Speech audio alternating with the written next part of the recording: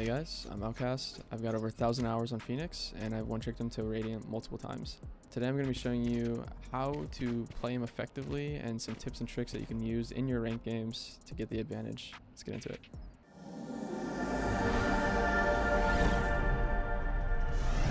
Alright, let's start with Phoenix Wall. So Phoenix's Wall is good for two things. It's good for when you're down low on HP, just heal up. And it's also good for getting your team from point A to point B. Now, something you can note with this wall is that there's sometimes gaps in between this, and you can actually use this to your advantage. So if you're ever throwing a Phoenix wall and you think that someone might scale up with your wall that's not your teammate, you can always create a little gap in the wall like this and hold for their scale. So say I'm a defender, right? And I maybe switch.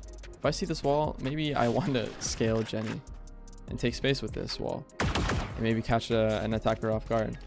And to counteract that, as Phoenix, you can throw that wall up and hold the gap that it creates and potentially get a free pick with someone scaling up trying to take space from it. Onto the molly. So the molly is good for two things. It's good for healing, just like the wall, and it's good for denying space. And now when you're using your molly to deny space, try not to swing in the open and get your head tapped. It's going to be really unfortunate when you die and you're going to be a man down. So try to throw your util from a safe spot. And also, when you're using your molly, try not to throw it recklessly and just randomly. You're going to want to make sure that you use it to deny time from the opposition so your team can either rotate or for you to reposition into a better spot. Now we're going to be talking about using your molly on attack. So typically for me, I like to use my molly before I'm on site, just to make my life a little bit more easy and not having to worry about these angles that are possibly 50-50s, such as this one right here. I like to molly this side. This way I don't have to worry about clearing it because I know my molly cleared it. And all I have to do is prioritize the right side. And then if you have an initiator that clears this out for you, then you don't have to worry about it. All you have to do is use it on site. And just clear out an angle. This way you and your team don't have to commit a body to clearing this angle. This is one more thing off the checklist. You just can swing at the tube or clear backside. So please make sure that you use your molly to clear out certain angles. This way you or your team don't have to die to it. Let's talk about Phoenix's flash. So Phoenix's flash, in my opinion, is pretty misused. Every time I see someone playing Phoenix, I see them flash super close to the angle, such as this. And the problem I have with this is that the enemy team coming up long or wherever you're playing, they get to react to the whole loop of the flash because of how close you're standing to the angle. So for me, I like to stand further back, allowing the flash to not show as much of the animation, which will most likely flash them more than this one will. You also don't only have to flash horizontally. Try to add some verticality to your flash to stay unpredictable. Now on to bank flashing. So how to bank flash? What you want to do is you want to stand against the wall and flash the opposite way that you want to swing. So since I want to swing right here, I'm going to be flashing left. Vice versa. If I want to swing left, I'm going to flash right.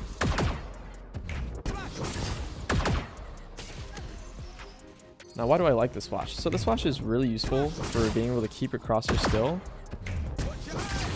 rather than having to swing and reposition your crosshair every time you flash. You also get to act off of your flash way faster with a bank flash than a normal flash.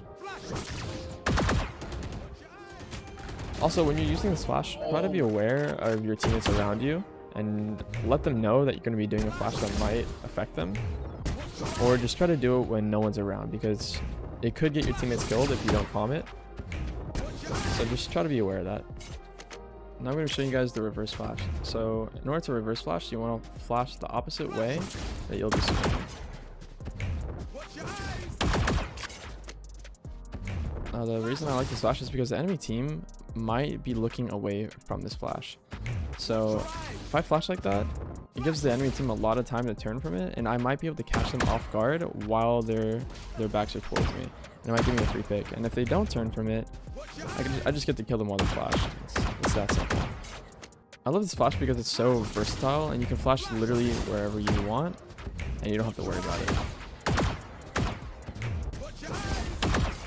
When entry fragging on Phoenix, make sure that you use at least 2 pieces of util to entry to site. This makes it way easier for your team to go out and for yourself to entry.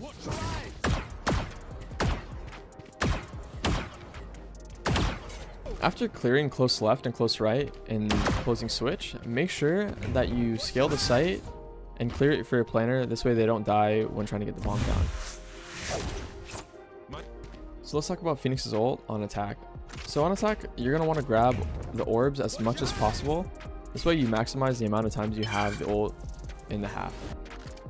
And the reason this is important is because Phoenix's ult is super useful for getting your team on the site, because it's an extra body that doesn't cost a life, and it'll clear so much space for you as long as you use it properly. When ulting, always make sure that you clear the close left and close right angles. This way your team doesn't have to worry about it. And also try to prioritize closing switches if they're on the map. This way your team doesn't have to put a body on them and get caught in the open. My ultimate's ready. When you're using Phoenix's ult, you really want to prioritize doing the dirty work for your team. So another thing you can do with Phoenix's ult is planting the bomb. Now this might seem like a waste of your ult, but it's really not. Getting that bomb down is super important, and it allows your team to not get picked off while planting the bomb. And your team can stay main and play for post plant. Now one thing I want to note with Phoenix's ult is that you want to treat it like it's your actual life. And the reason I say this is because I see a lot of Phoenixes just going out with their ult without using any util. And the problem with this is that you're just going to die instantly, and then your ult's going to be pretty much worthless because you cleared no space with it. So try to make sure that you use util with your ult. This way you can actually get someone with it. So when defending with Phoenix, you're going to want to try to use your flash or any of your util to take space and grab the orb as much as possible. And the reason you want to grab the orb is that you want it for retake. And the more times you have your ult for retake, the more likely you're going to win the round. When retaking with Phoenix, always try to make sure to use your ult if you have it. Use your molly to clear out certain angles, and use your flash to get you on the site. Try to clear out the hard angles for your team. This way they don't have to worry about it and commit a body to it and possibly die. And when playing defense with Phoenix, try not to play the same site every single round. You want to switch it up and play everywhere across the map. And the reason this is important is because if you keep doing the same play every round and flashing main every single round, they're going to start to read you and they're going to start countering it. Alright, that's about it for me, guys. If you learned anything new, make sure to leave a like, comment what you learned, and drop a sub. Talk to you guys later. Have a great day.